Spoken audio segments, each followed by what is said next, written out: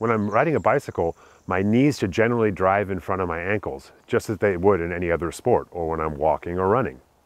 A common mistake I see with riders is to back up on the bicycle and allow their knees to get behind their ankles.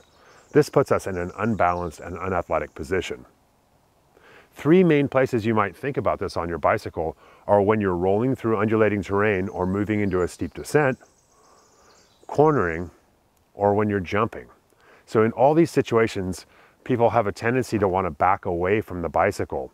And once the knees move behind the ankles, I find that I'm really imbalanced over the bicycle and the front end wants to get away from me.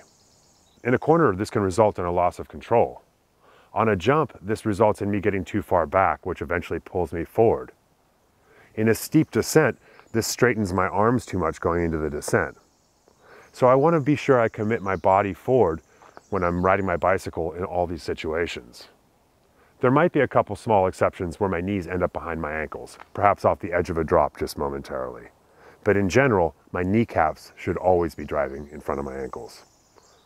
So go out and give this a try.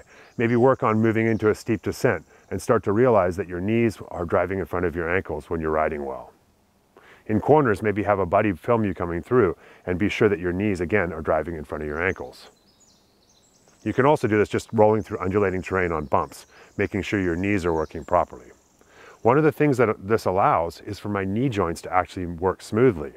When my ankles are in front of my knees, it's impossible to bend my knees and ride properly on a bicycle.